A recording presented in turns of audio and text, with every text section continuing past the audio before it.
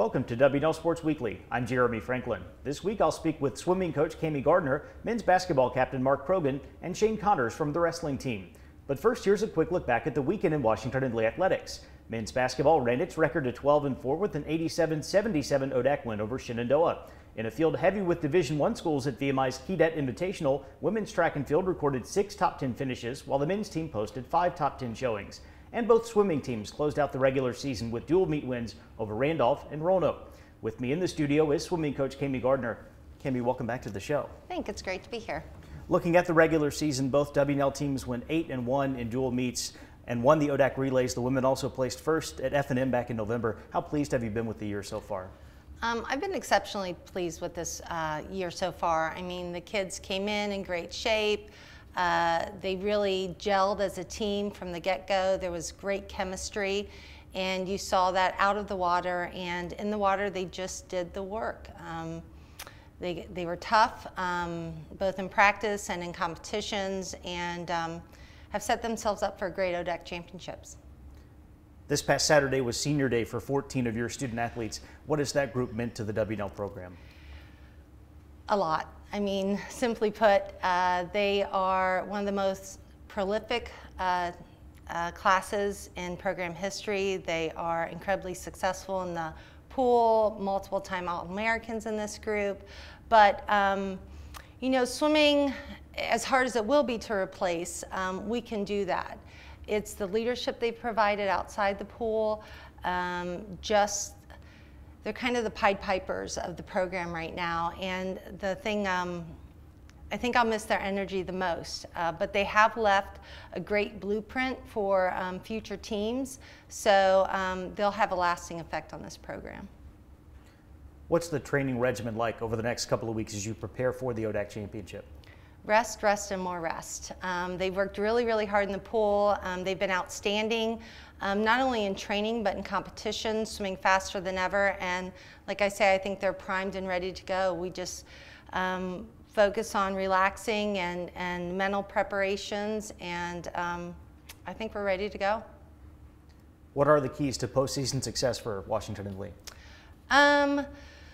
Well, the ODAC championships, we just have to stay focused on what we're doing and how well we're going to do it. And then we have to have the rest of the nation work with us for the NCAAs. But I think we have great opportunities for a lot of relays, several individuals. So I think we'll be there in full force. Cami, thank you for joining us. Best of luck at the ODAC meet. Thank you very much. Here with me in the studio is Shane Connors, senior wrestler from Mount Airy, Maryland. Shane, welcome back to the show. Thanks for having me. So far in the new year, you won your own Jim Kreitzer Invitational. The Generals also finished 4th in a very deep field up at Lycoming. How has the team fared so far in 2020? Yeah, we've been doing really well. You know, the season was a little bit different this year with us coming back day after Christmas to go down to the Citrus Invitational in Florida. So we were down there for 4 or 5 days, had a lot of fun, wrestled against some good teams. And then that kind of just had us ready for the Kreitzer. You know, this year the Kreitzer was, you know, the most stacked it's ever been with Ferrum and Messiah both there, and you know, we won in that field. So I had a lot of momentum going forward with that. And then same with Lycoming. You know, it was like the same field, maybe tougher than last year. Last year I think we got 11th place, and this year 4th place. So making a lot of progress, and you know, we're getting better at the right time. Your only 2 home dual meets of the season are coming up shortly, Ferrum tonight and then Southern Virginia in a week and a half. How much is the team looking forward to those events? Yeah, we're really excited. You know, last year we wrestled Ferrum earlier in the season, and that went to the last match where our heavyweight ended up sealing the deal, beating a returning regional champion. So you know, we're really that's always a really fun match. We're excited for that one, and it's fun to showcase our skills in front of the school. You know, have all our friends and family come out and support. So. You know, we're excited for that one. Also, SVU senior night. You know, just excited to go out there and compete. During your career at W&L, the Generals have gone from being maybe a competitive underdog into receiving rankings in the national poll, a first place pick in this year's Centennial Conference preseason poll. How is the team coping with that kind of external pressure? Or is that something that you even address, you even think about? Yeah, we don't really think of it so much as pressure. It's more so just, you know, kind of validation as to, you know, the hard work that we put in over the years. You know, we felt like we kind of got like disrespected by the polls in years past. We would have a good season, then we'd still be near the bottom of the polls. So it's good to finally get some of that validation that the hard work we're putting in is getting recognized. But ultimately, when you step out on the mat, you got to put rankings aside because the other team doesn't care how good you are. You shouldn't care how good they are. You just got to go out there and compete and trust that the hard work paid off. So. W&L opens up Centennial play with a quad at Gettysburg this weekend. What are the Generals' expectations for the conference? Yeah, I mean, goal's always the same. We want to win all the conference matches, win the conference championship. And, with that, we just want to be getting better at the right time. Have a lot of momentum going into the conference tournament, so we're in the best shape for regionals and nationals.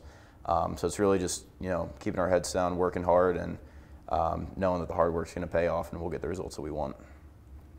Shane, thanks so much for being here. Good luck with the rest of the year. Yeah, thank you. Joining me now is Mark Croughan, senior basketball captain from Rye, New York. Mark, welcome to the show. Glad to be here.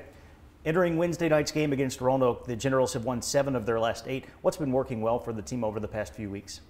Sure. So I think as the year started, I think as well as anyone else who's been covering our team, we had some games where we kind of had a sluggish start, but we were fortunate enough to come out on top in a lot of those games. And I think what that taught us was a level of resiliency.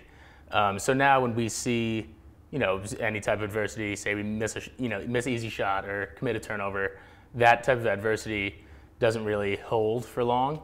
I think we have a good ability to get past things and bunker down on those things we do well in order to move forward. And I think we've been doing a good job of that recently. You've carved out a spot in the rotation based on your rebounding and your work on the defensive end. How do you approach your role on the court? Well, I think the most important thing you said there is the word role, because there are guys on the team whose role is to light up the stat sheet with 20-25 points. And that might not be mine, but that doesn't mean I have to be a detriment to the offense. So usually when I go there, yes, defense and rebounding are the things that I think I do best. But I need to be in a point where I'm on the offensive floor and I can get a shot for Will Brueggemann or Richie Manigault by getting to open space. I can't just let it be 4 or 5 in there. So definitely my role is based on that defensive end, but I'm trying to do everything I can to get those guys the best shot they can. W&L has a very talented rookie class. You rely on some of those first years to fill key spots on the floor. How has that group progressed over the course of the season? I think they've progressed phenomenally. I think they have, a wonderful not only work ethic. I think they want to be there. They're very hungry to learn, but they also have a very good basketball IQ across the board. These are kids that know how to play. And obviously they're still learning, but I think perform at a high level for a first year. And you combine those traits with Coach McHugh, and I think you can already see the product that's on the floor. These kids are progressing at a really fast rate, and they mean a lot to this team, and they will over the next 4 years. After you play the Maroons at home tonight, 6 of your last 8 regular season games are on the road. What are the keys to battling through that tough portion of the schedule?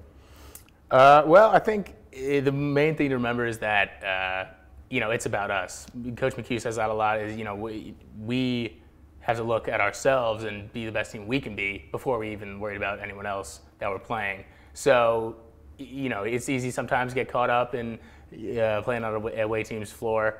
But if we remember that it's about the things we do, it's about our processes, our offense, our defense, then I think we can battle through those and come out on top. I mean, we've been a very solid road team so far. I think only have one true road loss at an opponent's place in Virginia Wesleyan, and we intend to keep it that way. And so I think that's our goal for now.